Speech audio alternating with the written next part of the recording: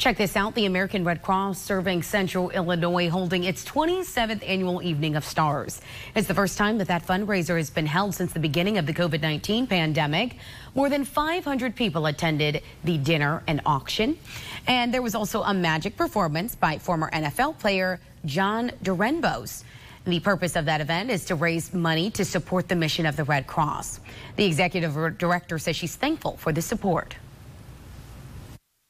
It really is a fundraiser to support our work, the work of our volunteers, but I have to tell you, it just feels like a party and a community gathering of people coming together to support our own community. So it feels wonderful to see a lot of folks I haven't seen for a couple of years.